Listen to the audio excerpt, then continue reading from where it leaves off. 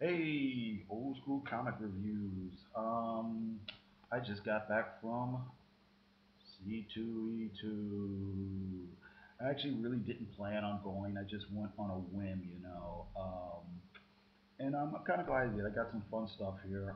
I took a bunch of pictures, but you know what? I won't be able to share them with you because I'm having all kinds of equipment problems, and I'm not able to download the digital pictures I took onto my computer because of weird software issues. But I will show you some of the comics I got.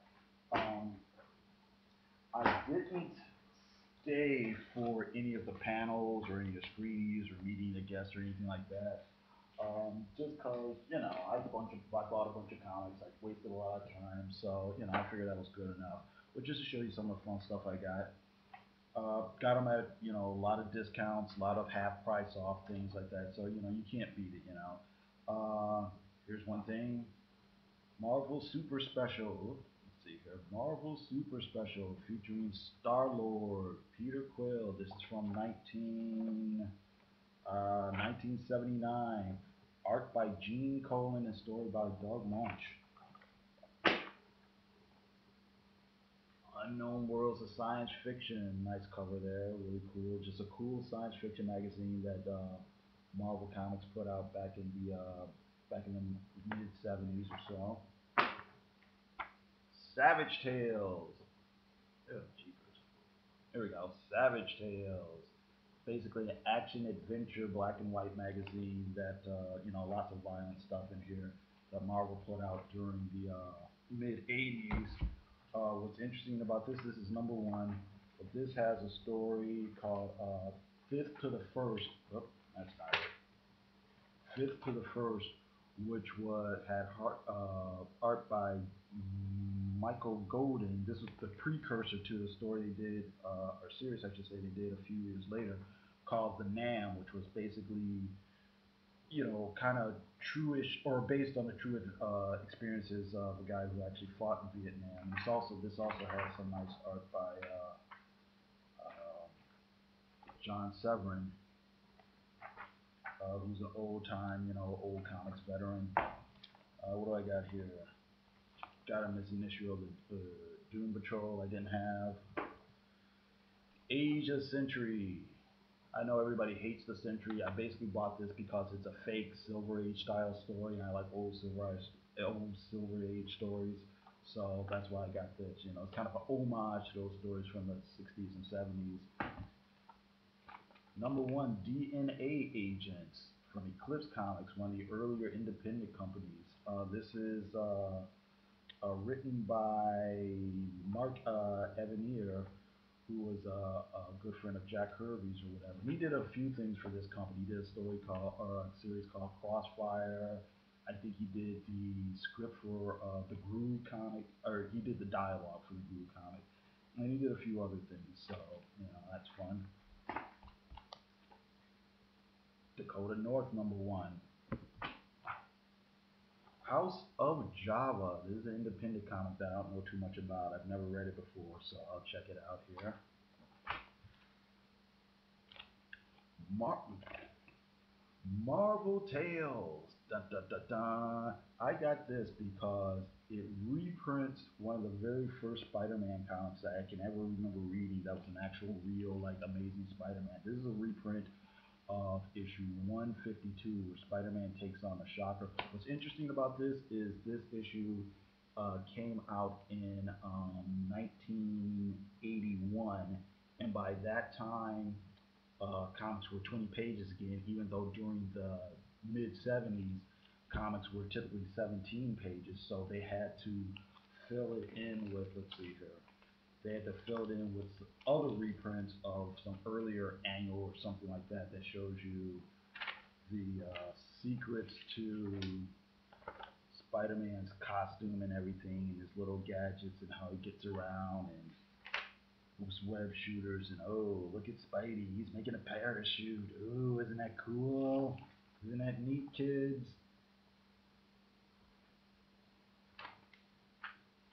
And check it out, he's making a shield. Whoa, that's so far out. All right. Kiss Psycho Circus. They call me Dr. Love. I bought this. This is Reggie Holmes. This was like half price. I think I get this for like $1. I bought it just because I like the cover, even though I'm not a fan of Reggie's writing on this series. It's okay, but Christopher Priest was the guy. He really killed it. Oh, and of course, Storm doesn't look anything like this in the actual series, so take that for its worth. P-Bags Hate. Early '90s kind of alternative rock comic, grunge rock, whatever. Just far out crazy stuff if you like that type of thing. Um, I would say you might be able to find here on YouTube a animated short he did for a movie called Hype, which was kind of a documentary on the whole sort of alternative rock, grunge rock type thing. So whatever.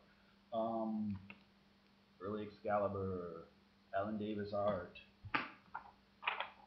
I've heard of this, but I never read it. Luke Cage or Cage, Marvel Max. This is written by Brian Azzarello, who did 100 Bullets, and the art is by Richard Corbin.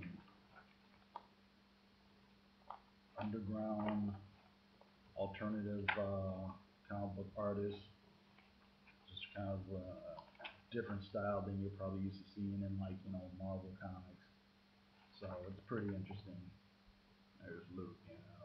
I think this along, wow, probably this along with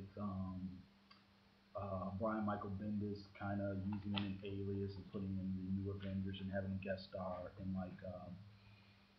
Daredevil when he was writing. It kind of helped Luke Cage get back to the forefront, got him out of that disco suit and everything. So that's interesting.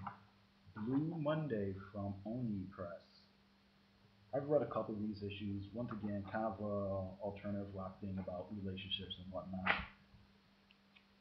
I bought this just for laughs. Team Youngblood. Youngblood. Remember when things were extreme? Remember the 90s, man? Vampirella. I just got this for the Joe Q cover. I know we've all got our issues with Joe Q, but I really like this cover, so. Punisher Max. John Byrne, She-Hulk. Can't beat it. Let's see what else do I got. I had some other cool stuff. Oh, that's enough of fight. Micronauts, eh?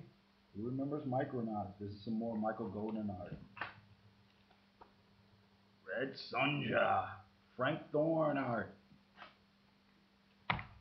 Oh, here's some cool. Let's see here.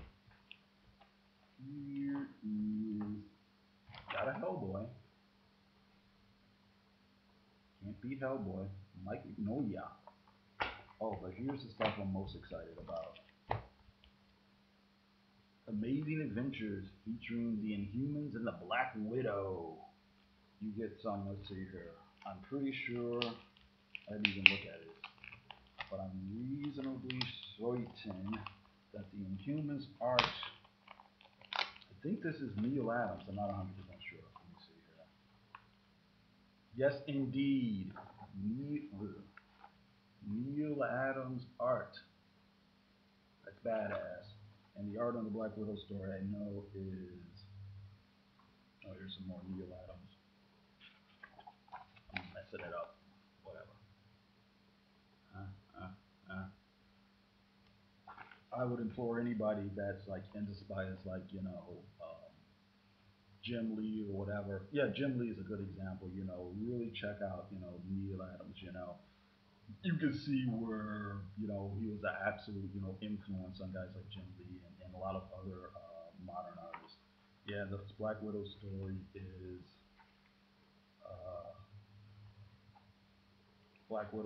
is Gene Colan. I'm doing a poor job of holding this up to the camera, but this is some nice Gene Colan art here. I remember this story. I remember reading a reprint of the story when I was really young. That was in Marvel Treasury Edition, Holiday Grab Bag, and it had something to do with some hippie guy who turned out to be a con guy. Whoa, what's going on here? There we go. Who turned out to be some sort of con man, and some kid falls in with them. And at first they think they're being cool hippie people, but then you realize the guy's up to some no good stuff, and somebody dies at the end. It was like really, when I was really young, I thought it was really moving and tragic at the time. Okay, here's the stuff I'm most excited about. Man Thing, giant size Man Thing number two. Huh? Huh? Number one.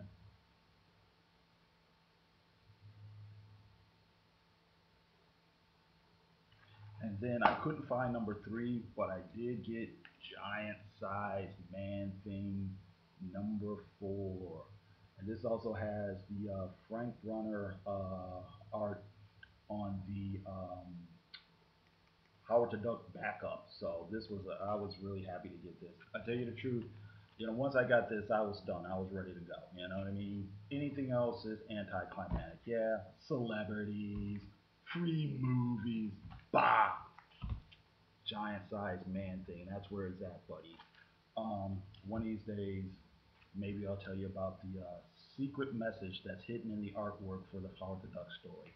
Okay, that's about it. Like I said, I had some cool pictures of some of the cosplayers and the crowds and some of the things they had there. They had, tattoo artists, a lot of independent artists, a lot of local people just, out there showing their things. And everybody was really nice. I always like it to go to these things and see like, families, moms and dads with their kids, like seeing teenagers there, a lot of boyfriend girlfriend couples there, and they obviously look like they enjoy the whole fantasy genre together, as opposed to some guy just dragging his girl along and she's just going along with it for whatever. Okay, that's about it. Hey, if you have been to C2E2 and have some thoughts you want to share, or some photos you can share, because I can't share mine. Thanks. Let me know. Leave whatever comments you want, and you have a good one. Thanks.